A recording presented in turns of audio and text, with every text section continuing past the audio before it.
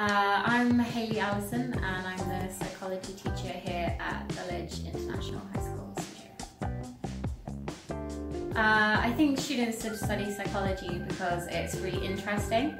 It gives insights into yourself, personality, society and culture. It can also help with insights into psychological mental illness and things like that. Lots of skills. So it can be skills such as critical thinking skills, research skills. It's also quite an English heavy subject, so students need to be quite good at English when they come to psychology, but it can also really help to improve their English skills, especially learning lots of new vocabulary. It also has bits of biology in, so it can improve their scientific skills as well. So what I like most about teaching psychology is I find it fascinating. My particular interest is abnormal and clinical psychology. That's what my master's degree is in. But I also really enjoy just teaching the students and having interesting psychological debates with them. Even now they're still teaching me concepts and things of psychology that I hadn't thought of. That's the interesting thing about psychology, is that there's never a right or wrong answer. So psychology is really a scientific study of the mind and behaviour in humans and animals. There's lots of different studies involving looking at these things.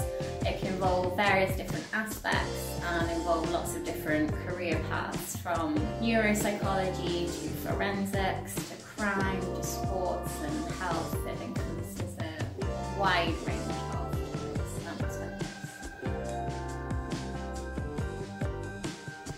What I like most about psychology lesson is that I can easily apply the knowledge I learn in class to normal life.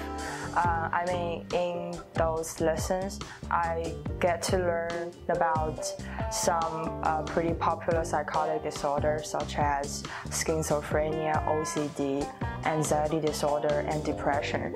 I can use those very academic knowledge in real life to solve some emotional problems that bother myself or my peers. First, psychology is definitely a demanding course, but it's pretty interesting. It gets to challenge your critical thinking skills by allowing you to analyze the strengths and weaknesses of each study. And also you get to have a little bit taste of research methodology, which is a pretty crucial thing for college study.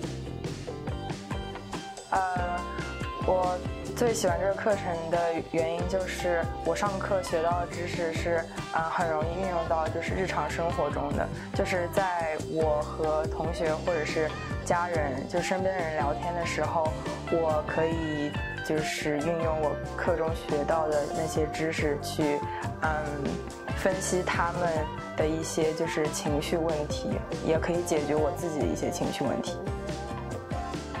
心理是我个人觉得在这些所有的课程中最挑战人批判性思维的一门课，因为它就是在每一个学习案例的时候，你都需要去分析它这个案例的缺点和优点，然后他还会学一些研究方法论，然后研究方法论也是就是进入大学以后做一些论文研究需要的非常基本的常识，所以它是就是为你的就是大学学习就是做好了一些就是铺垫。